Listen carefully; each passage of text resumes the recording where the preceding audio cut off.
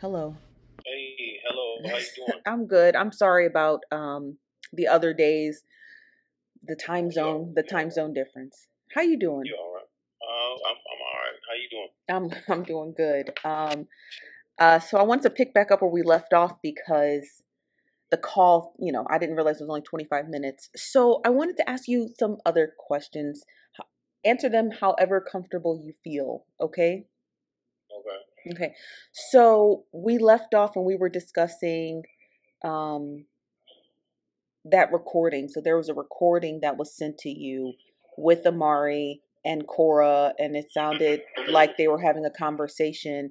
Um, and you were getting ready to tell me who sent it, the recording to you, Yeah.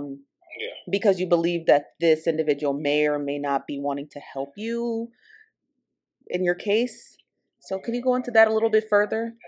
Well, yeah. I mean, Cora sent it to me. Cora sent it to you. Yeah. Why do you think she sent it to you? Um, I think it was the idea of, like I said, I questioned what was going on. Mm-hmm. You know what I'm saying? Like what was being said. Like I didn't know what I was fighting. Like what the hell? You know? Yeah. Uh, so she sent that to me. Mm-hmm. Do you believe that she did it because she believes you're innocent? That's what I believe this whole time. I believe that. Mm-hmm. Yeah, right? Because she's your wife of 12 years. She's Right. inclined to believe you. Um, that's probably in the same notion as all of the calls. So Cora was institutionalized. She went to a mental health care facility. You know that. And she's left you several voicemails while she was in the facility. When she was in the facility, did you, other than the voicemails, were you able to talk to her while she was there and basically help her with her mental health, or um, get an understanding as to why she was even there? Um, I was able to talk to her. Hmm. And just kind of check on her, see how what was going on, with her and all that stuff. Yeah, I, and so yeah, I was able to talk with her. yeah. She, one of the voicemails she had left you while she was in the facility stated that, um, and I'm quoting this from Cora herself. She stated that it wasn't your fault, that it was trauma's fault. Do you remember that voicemail about what? Um, Vague? it was a lot of voicemail, so I'm not really sure. Yeah. And one of the voicemail, I'm going to try to just get into it a little more detail because the voicemail is really interesting, right? Because she states, none of this was your fault. This was trauma's fault. Like trauma has caused basically this shockwave into your family. And just trying to use simple application to it, it sounded like she believed in your innocence. That's like I said. I believe that the whole time that she believed in my innocence. I mean, it was just the on the other side to that was just the reason that I'm even in here was because she called, made a call. So I I kind of vary with how that looks. You know what Hmm. I'm saying? Like Yeah. if you believe me, and then at the same token make a call. So like I said, I don't know. Hmm. I really don't know. When you say make a call, who did Cora call? From my understanding, it was it was her call that got everybody involved as far as CPS and I guess the police department and all that kind of stuff like that. Hmm. Do you think, like when Cora, when things happen, does she tend to call her mother to like help her with things, or does she call her father? Who does she call in relation to like when something bad happens? Um, Would she normally call you? I mean, I was her go-to person. I Mm-hmm. mean, our entire marriage, so most of the time it's me. You know what I'm saying? And we brainstorm and figure out how what we need to do from whatever the need is. You know what I'm Mm-hmm. saying? So So when you say that Cora made the call, tell me about how she found out about these charges. Did she ever tell you like how they came about? Like how did they come about? Well, yeah, like I know you asked me the last call we had about our history, so I kind of thought about it. Like I said, I wanted to get some more information about you and know Yeah. exactly because we didn't really get a chance to even introduce ourselves No, or we anything like didn't, that. because the call. But Hmm. yeah, so that night that everything occurred was really like I said, they just got back from this trip. Hmm. Like I said, everything was ordinary in the sense that, uh, from my understanding, Amara didn't want to leave California. She wanted to stay some more time, but school is starting. So of course she's having a fit, and her and her cousin are kind of like sister cousins. That's what we used to call them. So they would get on each other's nerves and stuff. So a lot of the things didn't seem out of the ordinary. She was up and down. I guess during the trip, didn't want to go home. So when she came home, that's something we talked about. I was like, what's going on? Like, why are you acting like that? Having dad talk. Hmm. Um, and one of the ongoing conversations we had that night was about her up and down mood swings. And so Cora talked to me. She said, "Look, I've been talking about this for years. I think we need to get her checked out because her bio mom suffered from bipolar schizophrenia." Wow. And so, I've always been her advocate. So I was like, maybe that's something to look into. At this point, I'm agreeing with her. And after talking with her again, she finally says, yeah, I just wanted to stay some more time type stuff. Um, like I said, after I, talked with her about it. And then, like I said, Coleman to my office. I talked with her. I talked with Amari. I said, hey, look, these, kind of having these mood swings. Having this talk with her, like I said, one on one at this point. You're kind of having these mood swings. Me and your mom are concerned. We really are thinking about, looking for some help. Hmm. That was the conversation. And like I said, so I guess Core calls her to my office. They talk for a second, and that's kind of when I found out that these allegations were made. So they were made that night after the trip. Mm-hmm. And what did you The do? same night.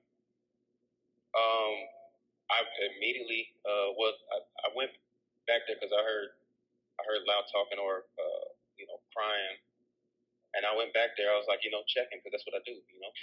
Why So I go back there and check, and then they're both crying, and they look at me, and she's saying like you did this. I'm like, what do you mean? And that's exactly what I said. I said, what do you mean? What are you talking about? And then that's immediately when Cora gets up and they leave. But I'm like, well, what's going on? What are you talking about? Like now I'm like, what the hell is going on? Uh, they leave, and I'm stuck there at the house, and so that's when I find out, what everything was going, that was going on as far as allegations go. Hmm. Did she text you while she was gone to tell you what it was that Amari had claimed? Uh, it was she said that same night before they left, like I said when I was asking what's going on, she said that she said that you touched her, and so I was like, that's Yeah. like I'm looking at her now, like, well, what's going on? Like, what are you saying? And so there was no time for conversation really after that. It was up and gone. And so I already knew what was going on at that time. So uh, that's when I understood what was going on. Got you. And basically, from then on, really, I mean, based off of everything that I've seen from then on, and from hearing from those voicemails, Cora was really trying to help compile data for you to exonerate you. That's what it looked like. It was a lot of collecting of stuff. It was a lot of voicemails. It was a lot, right? So that's where it's just so unusual because we haven't heard from her, you know? Have you talked to her while you've been in Ellis County? No, Mm. So no letters, no calls from Cora, nothing. nothing. Mm. Okay. Yeah, like I Yeah. said, I'm here, so I really don't know what to think. So I figured I cut all my ties because all my ties have been cut anyways. And like I said, I really didn't know what to think. So Hmm. I'm here. I'm here. So I don't. What am I supposed to think? Yeah. And well, when you were first arrested, you were arrested in Grand Prairie. At any time while you were in Grand Prairie, did you talk to Cora? Um, I called her. When I got locked up. Mm-hmm. Yeah. Okay. I called her when I got locked up. And what did she say? Do you remember the call? She just said, "I'm so sorry." I told her. I said I'm locked up because really I was expecting all of this to be over. Yeah. I hadn't heard anything from anybody. Yeah. So I was expecting this to be over. So, like I said, I when I got, like mind you, I had uh, visitation with my son, Mm-hmm. with the separation and divorce. Mm-hmm. So, I figured it was only right that I check in because I'm supposed to be visiting my son soon. Yeah. Uh, Mm-hmm. so, like I said, I made that call, and all she said was, "I'm so sorry." And that was it. That was it. Wow. At any time after these allegations happened, did you see Amari at all? Absolutely not. Hmm. Okay. Okay. And now I want to ask you another question. I want to pivot just a little bit. So you get accused, they come home from Los Angeles, you get accused that night, and then that's kind of where everything deteriorates. Where were you when that occurred? Were you in your home in Ellis County, or were you uh, still staying with the Jakes in their guest home when these allegations came No. about? We at the time we had our own home. Okay. And how long did you live there prior to these allegations? Not even a month. Not even a month. And how did you acquire the home? Did you and Cora purchase the home? Was it gifted to you? I mean, Do you remember? yeah, it wasn't. It was no, it wasn't gifted. Okay. So you got a mortgage, you purchased the home. Yeah. Okay. Okay. And then you don't know what happened to the home after the allegations, right? Because I think both of you and Cora left the home, Like I correct? said, like it was for her. I believe it was temporary. It was temporary for her to leave the house. Why do you say that? Because I don't. Like I said, she came back after that. I had visitation with my son, so I knew that she was still there. They left that night for some time Mm-hmm. and came back. I left. I'm sorry about that. There's someone at my Someone door. is at the front door. We'll just ignore that. Okay, so you left. Well, there is evidence to believe that she stayed at the home quite a while after you had left. I'm not entirely sure as to why, but she did. She did. Now, where she's staying now, we have no idea that, right? That's her private business. But she did stay. Um, and the reason why I ask you about that is because the nature of the home, just being that you were only there for so little bit of time before everything kind of just like blew up. You understand what I mean?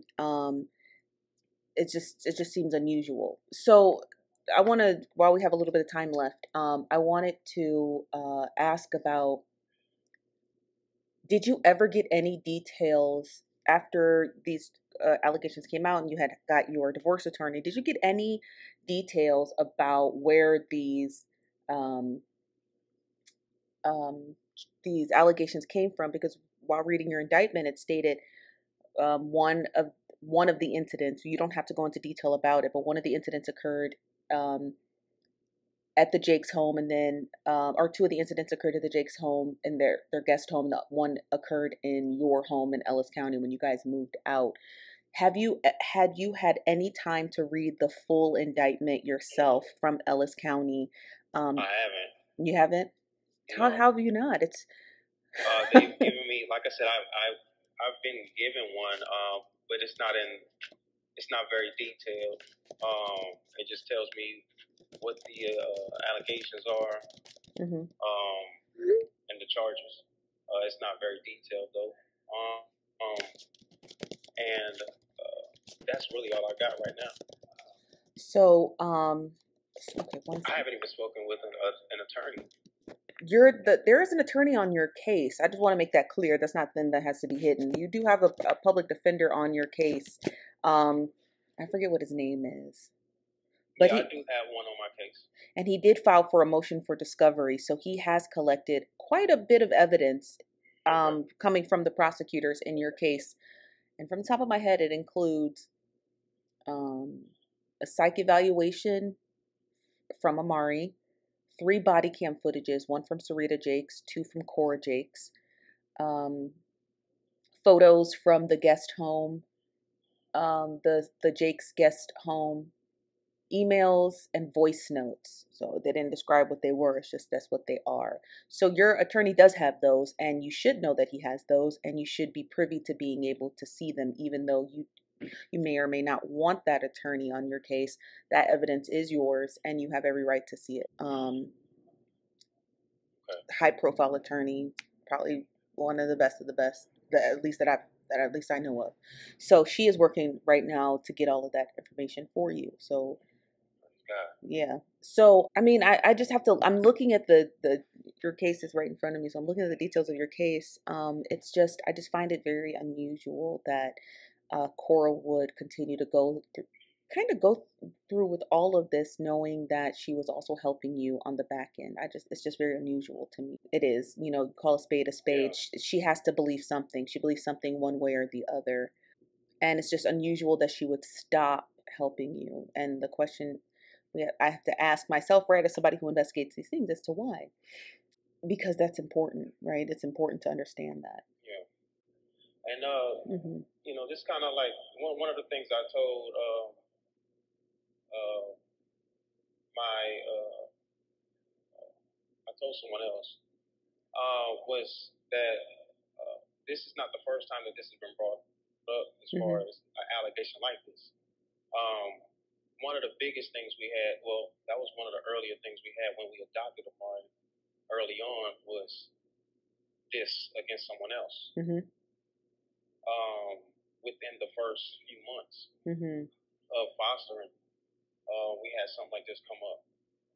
With where she was staying prior to her adoption? Correct. So that was one of those things that kind of, when this came up, kind of shook me a little bit. Like, this is not new. This is something that's happened before. So it made me question a whole lot of things with that as well. And that's why I said what I said. Like, since early on, when we adopted her, one of the biggest things we had was her and her being, one, telling the truth was always an issue. Even during our marriage, we had big issues with that. Yeah. So much so that we even threatened to put her in a boarding home. Because of the lying. Yeah, it was like ridiculous. Asking what color the sky would be was always iffy, And does Cora know? Was Cora aware of her lying spouts? Oh, absolutely. That's what I'm saying to you. This is one of our discussions throughout our marriage. So she had did you ever catch her in a very big lie? What caused you to want to put her in a boarding school? Was she lying about boys? Was she lying about homework? No, it was just everything from the simplest of, did you take a bath, to, did you do your homework? Did you clean up? Just the responsibilities we would hold her to, asking just the simplest of things, and it was the most irritating thing, especially for her. And like I said, for me, I always tried to be the one giving the grace, in those types of settings and moments. I was the one giving the grace, trying to work out, whatever understandings. But there were also a lot of times where it was like both of us were frustrated at this. You know what I'm saying? There was an instance where Amari had some boy came to your home, and I think you remember that a boy came to your home in the wee hours of the morning. That was caught on your home camera system, and Amari came to you because you were questioning her about that. I remember that video, and she stated that Michelle Loud sent the boy to her home. When she told you that, did you believe she was lying then? No, she didn't say Michelle Loud. I don't know who told you, but she did say it was. He said he was looking for a Michelle. He said he was looking for a Michelle. Did you think Yeah, she was lying? Do you think the boy was lying? it was the weirdest scenario. I don't even know. Like, it just so happened to be a night that I didn't set the alarm. Mm-hmm. You know, it's not a neighborhood like that where we have those issues, but nevertheless, I didn't set the alarm, and it's got to be Just about. to make sure we are clear, there is a video that I do have of I Amari understand. stating that the boy was sent to the house by Michelle Loud, and in the video Mm. you sound perplexed. You're just like, okay, what? You know? So those are the Okay. claims that she made. So I'm asking, and our time is running Mm. out, so we'll probably have to extend this, but the question I'll ask you is, at that moment, did you believe she was lying? I didn't know what to think. Okay.